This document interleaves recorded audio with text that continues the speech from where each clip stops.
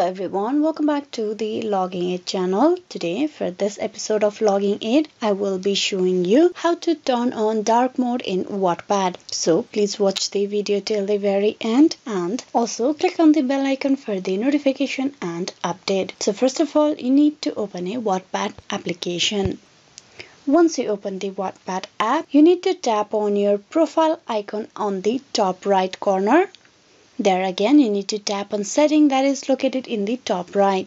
Inside setting, you need to scroll down and you will see the option of dark mode just below the customized theme. You tap on dark mode. Currently, the dark mode option is in auto. So you can make these changes whether you want the dark mode to be on or to be off. To enable the dark mode or to turn on the dark mode, you just tap on the turn option. So here, if you tap on off, the white mode will be enabled in the Wattpad. So to enable the dark mode, you can tap on auto or you can tap on and it will change to the dark mode. So this is how you can change dark mode on the Wattpad. Hope this video was useful. Thank you for watching till the very end.